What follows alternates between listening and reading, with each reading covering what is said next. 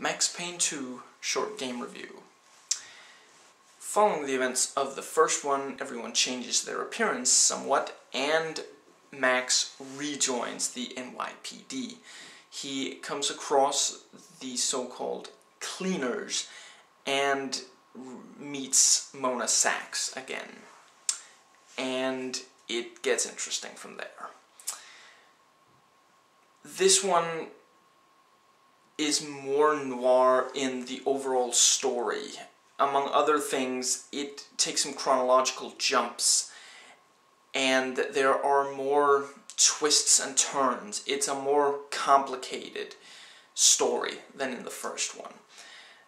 The chronological jumps, along with several different kinds of levels and a less rigid story structure, keep this much more fresh and much less repetitive than the first game.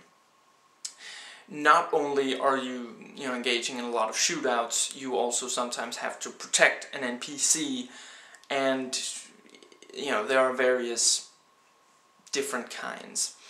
The game is again really short, 8 to 10 hours. Other than that, there are three, I think, difficulty settings, and the last one, the hardest one, unlocks an alternate ending.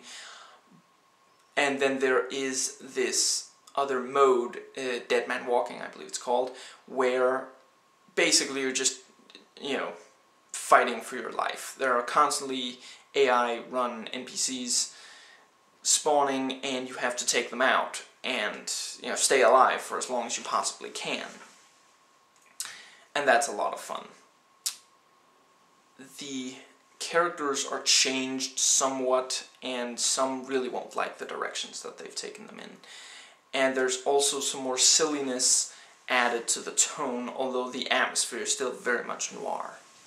If you like this review and want a more detailed one, check below, it's there as a video response. If not, it'll be in the description box. I've reviewed other parts of this series, the links are in the description box. Please rate and comment, and hey, if you like this video, that subscribe button's just waiting for you to click it.